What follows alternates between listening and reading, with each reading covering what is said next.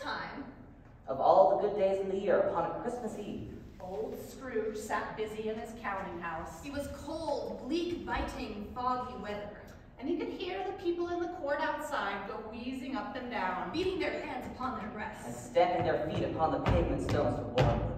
The city blocks had only just gone 3. But it was quite dark already, And candles were flaring in the windows of the neighboring offices. like ruddy smears upon the palpable brown air. The door of Scrooge's counting house was open, that he might keep his eye upon his clerk, who in a dismal little cell beyond, a sort of tank, was copying letters. Scrooge had a very small fire, but the clerk's fire was so very much smaller that it looked like one coal. but he couldn't replenish it, for Scrooge kept the coal box in his own room. Wherefore the clerk put on his white comforter and tried to warm himself with a candle. In which effort Not being a man of a strong imagination, he failed.